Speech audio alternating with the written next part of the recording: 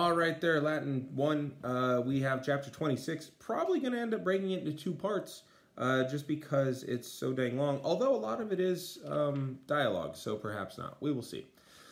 Anyway, listen for the tenses. Everything should be coming together at this point. Okay, so Euclides and the boys had already returned home. After dinner, Cornelius and Marcus and Sextus were sitting in the atrium. What did y'all see today, boys? Said Cornelius. Nothing except for ancient buildings, responded Marcus. We want... we were wanting... we want... Sorry, that's present tense. That one always gets me. We want to go out alone into the city. Why is it not allowed? To which Cornelius said...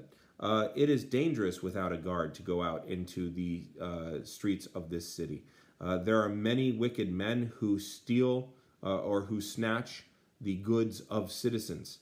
Now, the goods is a direct object. They do not snatch things from good citizens. It's bona is a direct object. It's neuter plural. Kiwium is a genitive plural. Those are not the same case. Therefore, that is not modifying them. Non numquam, which is one of my favorite words. It means sometimes, not never. Sometimes these men, or these people, kill the citizens themselves. Therefore, it is not allowed for y'all to go out without a guard. It is late now. Now it is necessary for y'all to go to bed. Do not delay, but go immediately. The boys, tired from the work of the day, there's a fifth declension noun there, as soon as they went to bed, they fell asleep. On the following day, early in the morning, Marcus was laying back in his bed and was thinking thus about the Circus Maximus. How many, or when will we visit the Circus Maximus? Why does my father forbid us to go out? Yesterday, I saw no wicked men in the city. During the day, certainly robbers will not harm us. Now, nokeo nokere takes a dative. So it translates as will not harm us, but if you want, you could say will not do harm to us. So you recognize the dative there. Robbers fear my father because he is a Roman senator. There is nothing of danger. So the classic case of the rich kid going, do you know who my dad is? And the real question he should have been asking is, do I know who my sister is?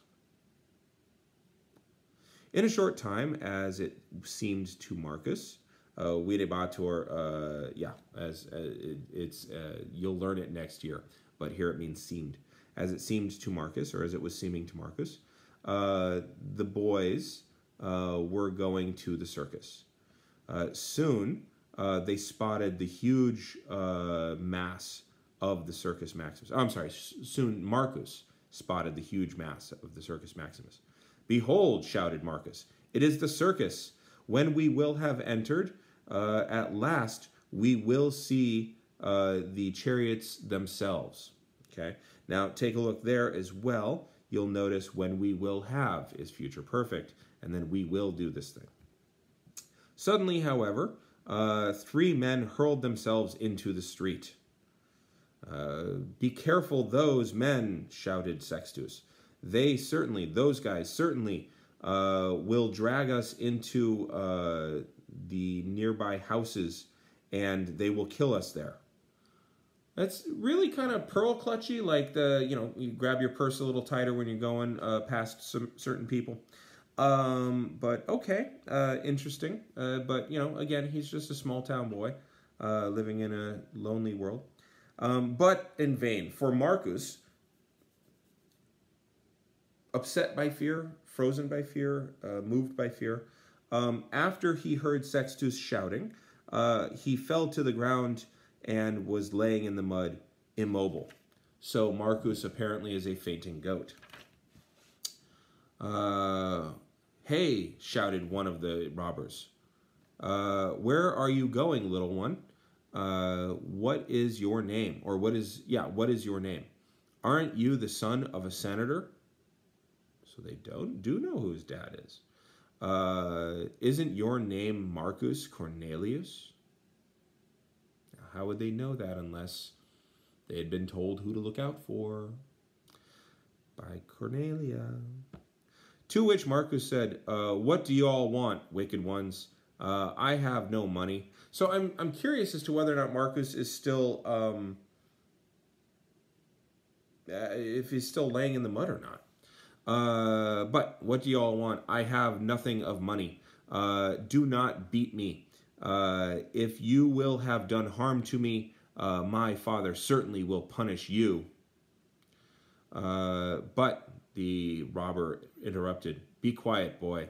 You are a captive, and your father will not return, and you will not return to your father.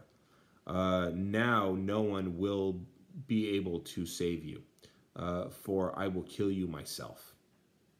Then the robber, the bandit, drew a sword.